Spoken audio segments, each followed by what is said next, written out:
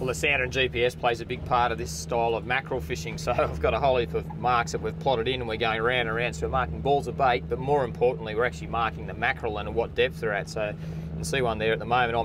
I'm in fathoms. So I've got one marked there around about 8 fathoms down, a big single fish. And then there's some other fish marking a little bit deeper there. So that tells me what depth they're feeding at, what depth I need to have my bait at. And that's the great thing with that downrigger, is that we can slide the bait down to that right depth and have it swimming through. Doesn't always mean you're going to get a bite, because fish don't always eat, but we're coming up to a tide change, so fingers crossed we might get a mackerel to take a bait here shortly.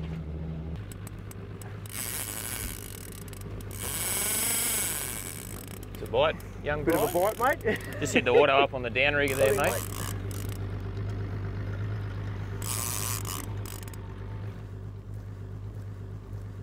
It's using a nice little 15 kilo outfit here with some 20-pound braid on it, and I've got a length of 40-pound leader down to that wire rig with that swimming garfish, and that little 30 size overhead reel, lever drag, perfect for this sort of a technique. And while I'm using braid instead of nylon, we're using the downrigger.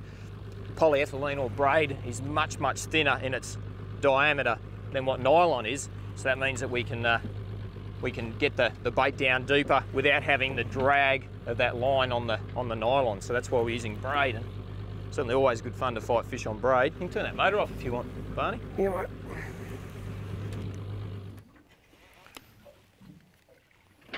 Go, mate. Yep. Yes. Well done. Turn around and show everyone at home what that looks like. So that's a beautiful Spanish mackerel, what they call a narrow-barred mackerel. And I think it's pretty obvious why they call them a narrow-barred mackerel. Got those narrow bars there. It's solid fish. He's probably between 8 and 10 kilos. Yeah.